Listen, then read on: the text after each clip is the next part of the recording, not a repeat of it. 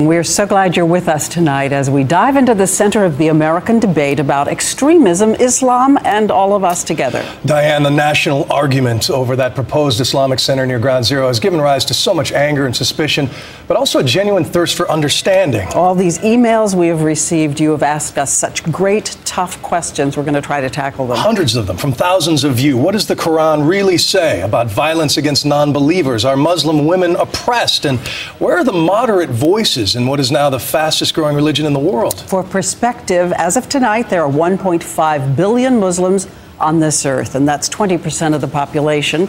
Christianity, still the largest religion, 33%. And that's certainly the case, of course, here in America. 165 million Protestants in this country, 68 million Catholics, only about 5 to 6 million Jews. But the smallest group there, only 2 to 3 million American Muslims of all different sorts. And as we start, we want to say that we know that this topic is so deep, we cannot possibly cover it all in 1 hour. And we remind you that on Sunday, ABC News will weigh in again, a town meeting with Christiane Amanpour. But let's begin now with some basic questions about Islam as viewed across the divide.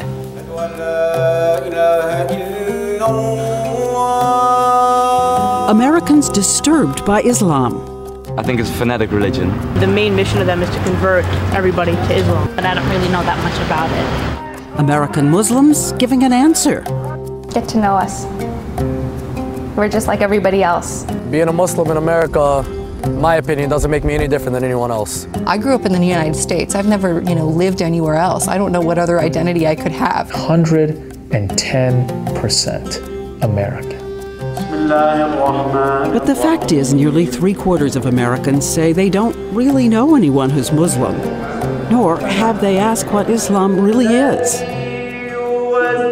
So we decided to begin with what Christians might call a Sunday school lesson. If you are from God, show us a miracle. What our ordinary Muslim children in America taught about the religion founded by Muhammad. He was a good person. He was an orphan and he helped other orphans. And he always prayed. But initially, his tribe was still worshiping stones and idols, while all around him, other tribes were already practicing Christians and Jews. And then in the year 610, Muhammad was meditating in a cave when he says he had a revelation. One God. The idea of an angel speaking to you is a monumental thing. And so he ran to his wife, Khadija. And she was the first person who converted. She said, I believe in you. And that revelation is in the Quran. The word Quran means recitation or readings. And it may surprise a lot of people that the Quran is filled with stories we all know. It talks about how the world began, I guess, from Adam and Eve. And that's what Islam is. In the beginning, Adam and Eve. Though in Islam, God created them equally out of dust, not one from the other. And there's also the Mother Mary in the book, who had a mystical conception and gives birth. The trees around her bow low so that she can pick the dates, and the spring opens at her feet. And another thing inside the Quran that wasn't mentioned by that pastor who wanted to burn the book, Terry Jones. The name exalted over and over in Islam is Jesus. I was told that Jesus is the Messiah, who will come back at the end of time to establish the kingdom of justice and peace. Not Muhammad? Not Muhammad, the Christ, son of Mary. So we believe Jesus is the Messiah who will come back at the end of time to establish the kingdom of justice and peace on earth. What percentage of Muslims would say that they believe that Jesus is the Messiah? Well, you cannot be a Muslim if you don't believe Jesus is the Messiah. It's in the Quran. And until Jesus comes, in the Quran, he sits at the right hand of God. So if you believe Jesus is a Messiah and sits at the right hand of God, what is the thing you believe that is different from Protestant and Catholic Christians?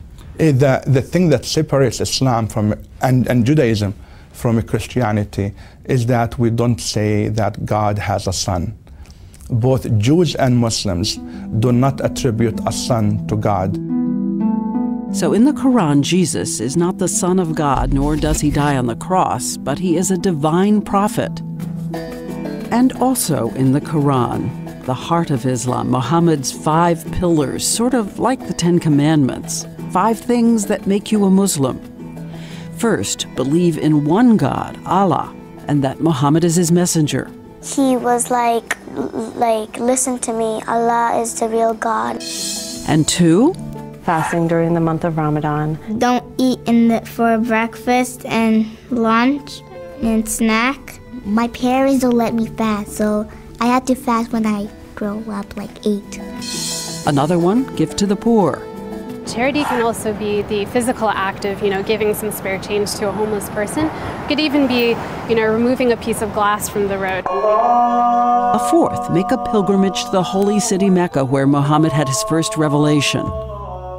And by the way, just as a lot of Christians can't always cite all of the 10 Commandments, not every Muslim can remember all 5 pillars. So far, we have 4. See, I'm caught on that last one. A 5th one, pray 5 times a day. God asked us to pray as much as we can. It could be 5, it could be 3, it could be more than 5 times. No, the reality is that the vast majority of Muslims in the United States are not mosque-attending kinds of Muslims, and that's okay. We were, the equivalent of Christmas and Easter Christians. And you should know in Islam there are no drawings of Muhammad, because he said that images might become idol worship again. And so Muhammad's religion spread and branched into many different faces, the poetic Sufis, conservative Wahhabis. The most Muslims actually live in Asia. And there were secular branches like those in Turkey. And Muhammad said that we should all be tolerant of each other's religion. Our differences are God's mercy.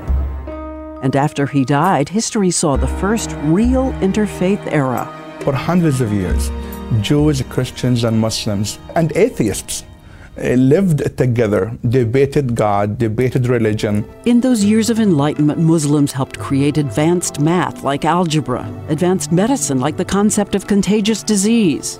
And by some accounts, there were Muslims in the crew, arriving in America on the Niña Pinta Santa Maria.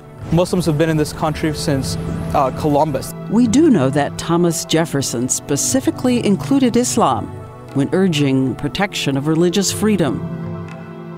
And today, the estimated more than 2 million Muslims live coast to coast. In fact, in Dearborn, Michigan, they make up 1/3 of the population. There are 4 Muslim city mayors in New Jersey alone. Miss USA is a Muslim, so are these NFL players. And as a population, according to one survey, American Muslims have twice the college degrees of the average. They make a higher income than the average, and there is this. 7,000 of U.S. military troops are Muslim, fighting around the world for the American dream. I'm a mayor of Teaneck, New Jersey. I'm in corporate finance. We have a jewelry line. American is apple pie. I want to be a teacher when I grow up. Soccer player. A scientist. I want to be a doctor.